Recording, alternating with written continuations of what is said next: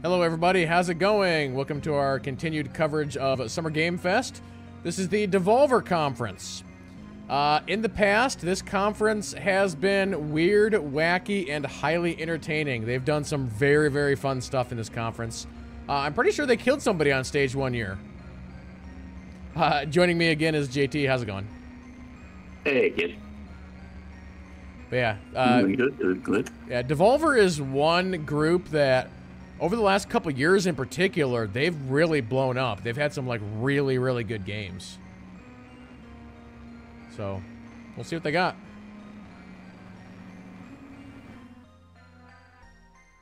I just want to know the date for Plucky Square.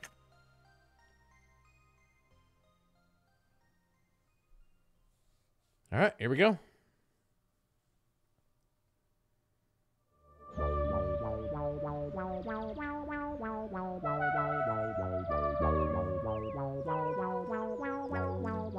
When people ask me what I like to do with my free time, I tell them that these days, I'm afraid I really don't have any free time. My life is pretty much scheduled down to the minute.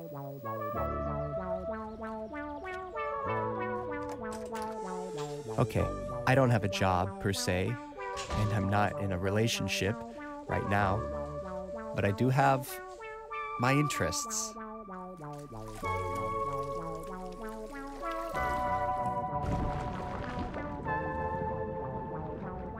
Does anybody actually do that? Stick their face in I guess you could say I'm passionate, maybe even a little obsessive, about Devolver video games. When I think about the many enjoyable hours I've spent playing my games, I say to myself, what a wonderful world it is we live in. And I say thank you. Thank you to all those who have made my life so damn fun.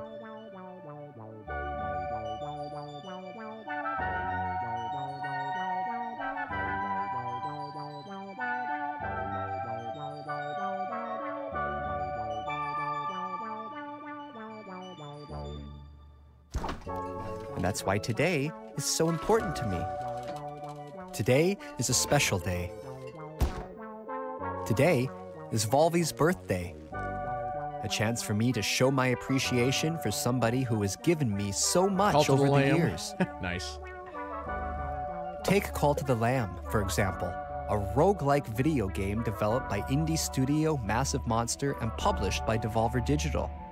The game was released on the 11th of August, 2022 and has sold over 4 million copies to date. The game follows a lamb who is saved from death by a godlike stranger named the One Who Waits, and must repay their debt by creating a loyal following in its name. It received 3 nominations at the 19th Players Academy. Uh-oh. Is this Call to the Lamb 2? Or a DLC? This game was really good.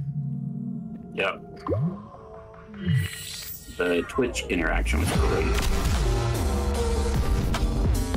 And they've made it even better, too. Oh, wait, are they doing a co-op? Wait. Yeah, they're doing like a co-op? Oh, local co-op.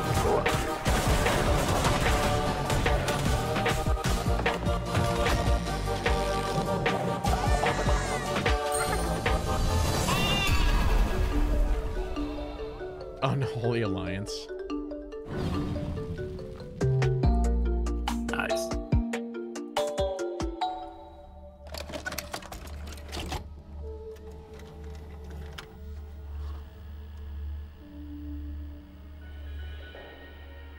It's no use, guys. Fishpig and the Warlocks have trapped us in. That madman. He won't stop until he has turned everything into toxic waste. Yes, Robotia.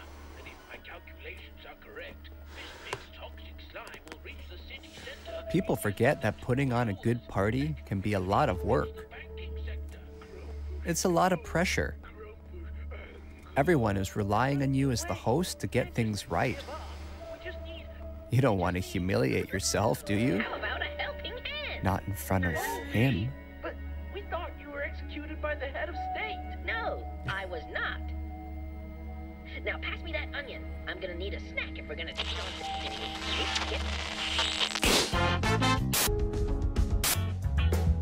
The Crush House is crushing it as the country's #1 reality show. And things are heating up this week. The insatiable fans, beloved sponsors, and savvy network execs won't believe what's in store for our cast of potential lovers and haters.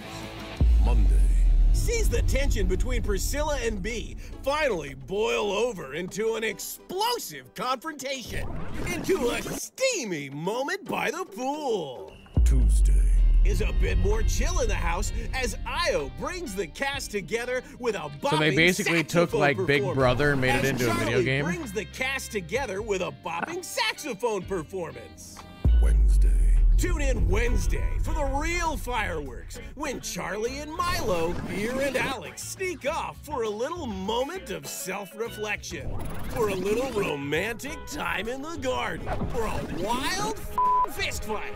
And by the end of the week, crowd favorite Emil, Priscilla, finally lets all their love and a little lust run free. Finally takes matters into their own hands. Finally goes down the success slide.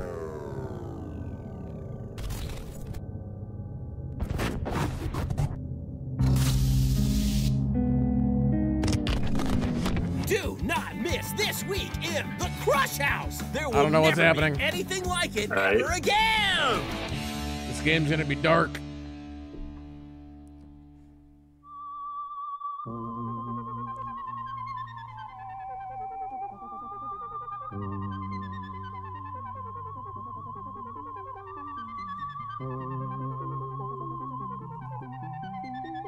But a birthday isn't just about looking backwards. It's about considering the future. Sure, we've had some great times over the years, but who's to say that next year's won't be even better? I know Volvi has so much more to offer us. Who knows what he'll There's do Plucky next? Squire. Perhaps something truly unexpected. Maybe even a new genre. A rogue foo city builder. I made that up myself, but I like it. Something fast-paced, inspired by martial arts movies, set within the confines of a vast yet claustrophobic city dominated by vicious gangs. Each run is different depending on which of these crime syndicates you take down first. Maybe even crafted by the talented Dead Cells designer Sebastian Bernard. Wow, fantastic. Now that's the kind of game I would play. Now that's the kind of game I would play. It sounds like an interesting concept for a game. Is it actually a real game? It is, yeah. Now that's the kind of game I would play. Has to be.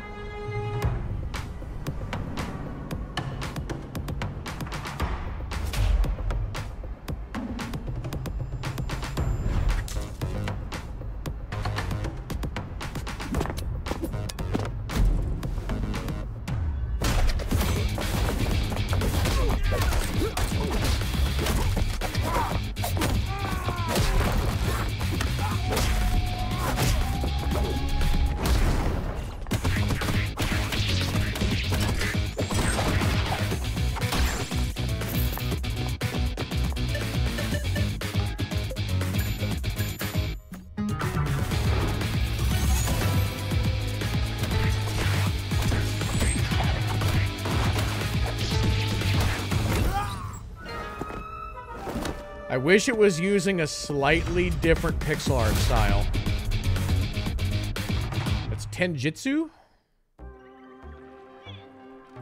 I'll write that one down. Very good.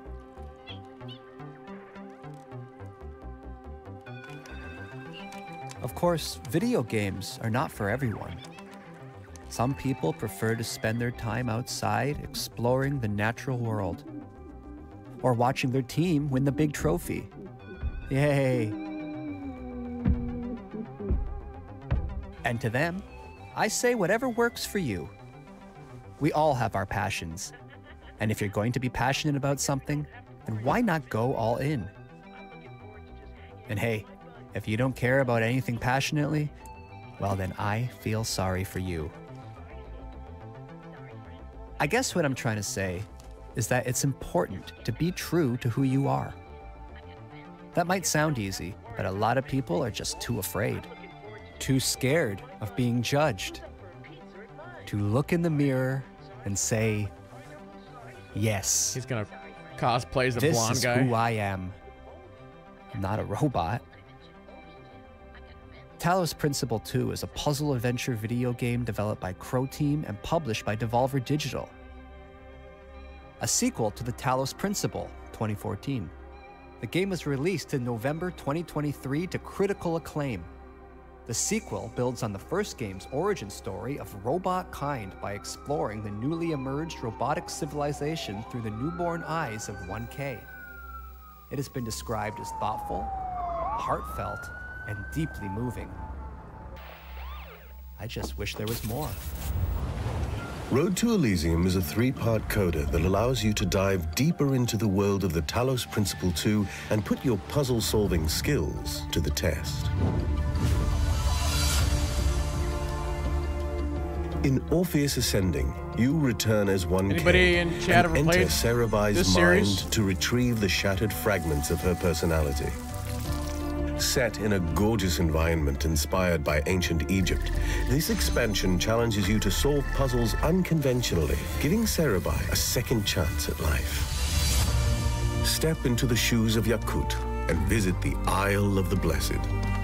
Challenge yourself with a wide variety of never-before-seen puzzles using familiar tools, culminating in the Hexahedron, a large, continuous puzzle cluster set in a mysterious, crooked tower. Into the Abyss takes you on a journey through a dream world, full of the most challenging puzzles yet, taking place on a series of floating islands and shattered dreams. Road to Elysium continues the evolution of the robot world, providing you with a new perspective through a series of thought-provoking new stories.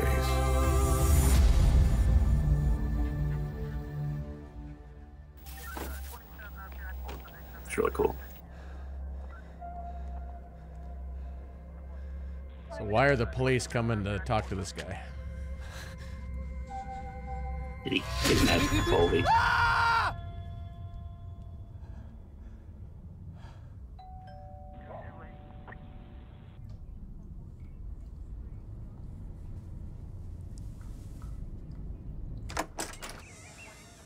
Oh, hello.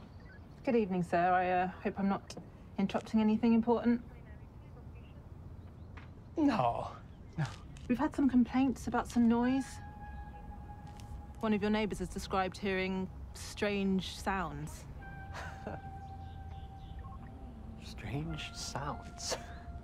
That would be my TV set. I like to keep my shows cranked. I like to get lost in the experience. Okay, maybe in future, keep your TV and any other devices at a reasonable volume. I'm sure I don't need to remind you of the law against noise pollution. I don't want to have to waste any more police. So does he have something locked in his attic or something? Yeah, that's what I'm thinking. Like this.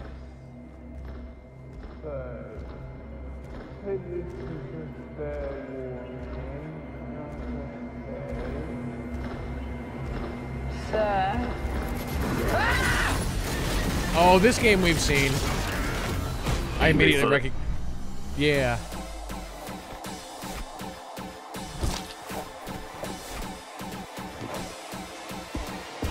Probably get a release date for it, I imagine.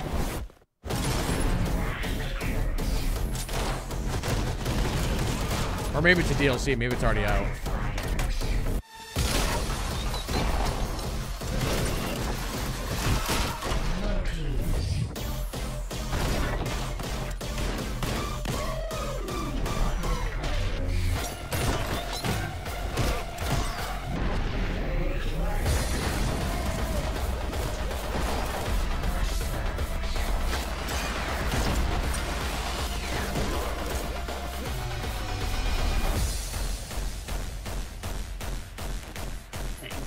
there we go.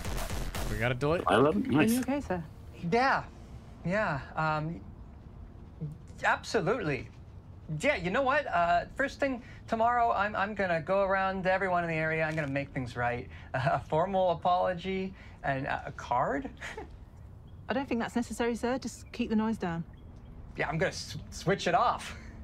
A day without TV would probably do me a world of good. Uh-oh. Why is this set in the UK? So, thank you, officer. Because you UK people are crazy. Where'd you keep the TV then? Oh, I have a few just dotted around the place.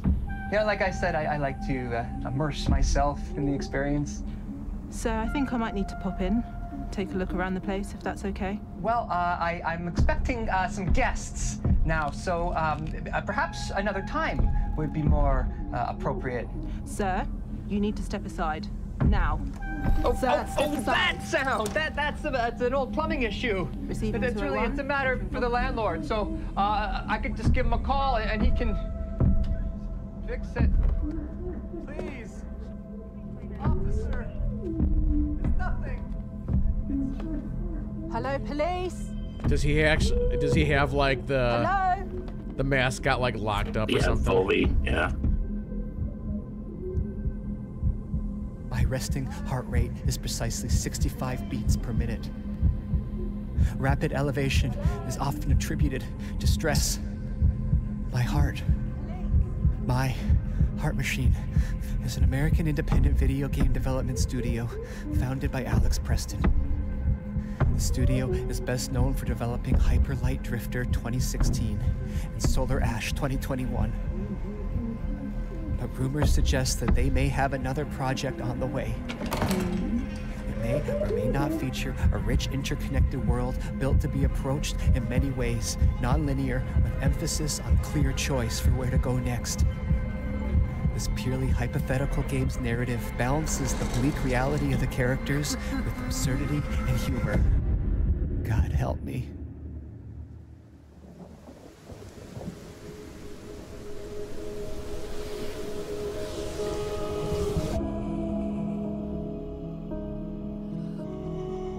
Wait, haven't we seen this one in the last few days?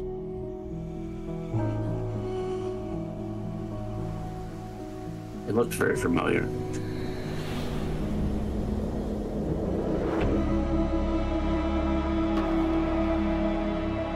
Because I remember an action platformer Metroidvania style game where the character was on like stilt legs like this.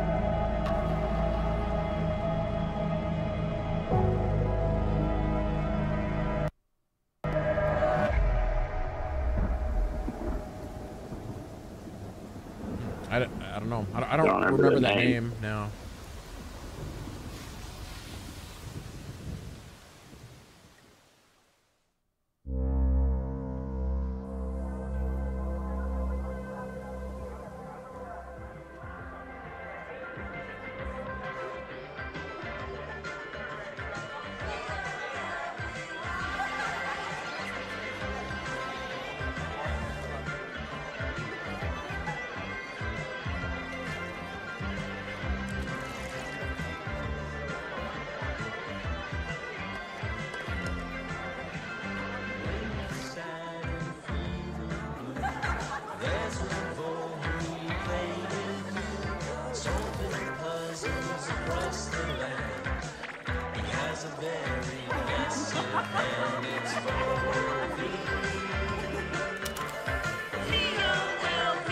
This is like all of his. This is like in his mind. He's gonna be like in the back of the cop car or something.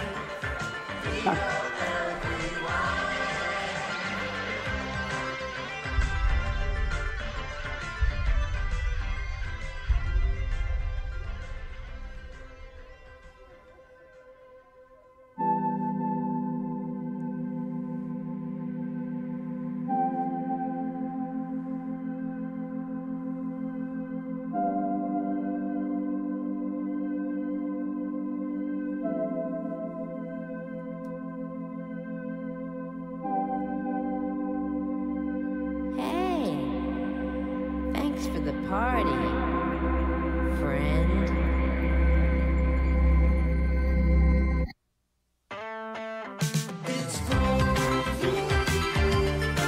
That's it. It wouldn't surprise me. Generally, their stuff is pretty short. Fishpig and the Warlocks have trapped us in. That madman. He won't stop until he has turned everything into toxic waste. Yes, Robotia, and if my calculations are correct, Fishpig's toxic slime will reach the city center in just under 2 hours. Heck, it could even reach the banking sector. Grumpfish, no. Grumpfish, anger. But there must be a way. We can't just give up. We just need... How about a helping hand? Volby? But we thought you were executed by the head of state. No, I was not. Now pass me that onion. I'm gonna need a snack if we're gonna take on Fishpig. And we need to get back to Buzzbridge before Fishpig, the Warlock King, turns all the money in Buzzbridge into slime. I'm sorry to tell you, Mr. Pennyworth, but the economy is looking a little unstable. No, you can't do that. Don't turn all the money into toxic slime. We need all that. You can't stop me from doing it, Mr. Banker. Well, you might ruin the money, but you can't break the spirit of the bankers. You don't get it, do you? Nobody can stop me now, not even your precious... Volby! What? No! Sorry we're late to the party, Fishpig, but we didn't want to turn up empty-handed.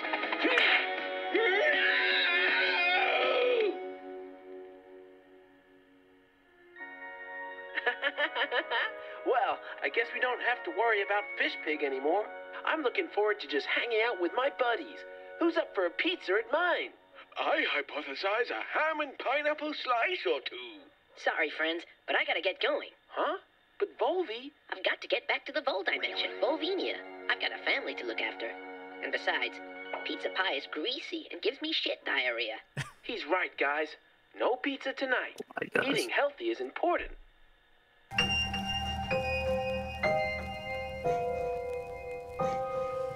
Okay.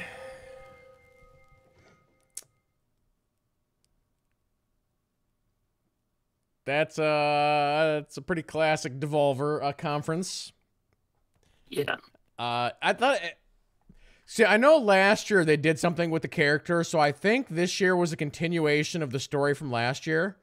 And so my guess would be is next year they'll continue the story of this one. That's generally what they've done in the past. So yeah, they only showed like what 4 games or 5 games or something like that. Yeah, not many.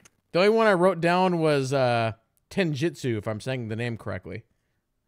And then, yeah, I think it was DLC for Call to the Lamb, and yeah, was it Happy Feet or Bigfoot or Angerfoot? Angerfoot. Yeah. Angerfoot. And July 11th on this year for the release date on that. Yeah. So, yeah, if you guys want like a good laugh, I would go and watch I think it was the 2022 and 2021 Devolver conferences were like really, really funny. But yeah, that's pretty much it. I don't know. Any other thoughts on what they showed, I guess? Not really. Yeah. Thank you. No, it was just kind of short and sweet.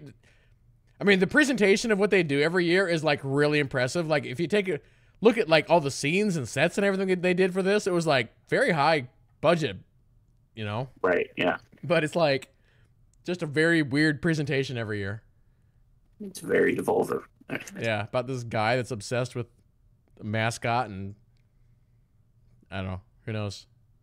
Yeah, so we still don't know if that was real or not. Yeah. Who knows? Might have to wait a full year to find out. Yep.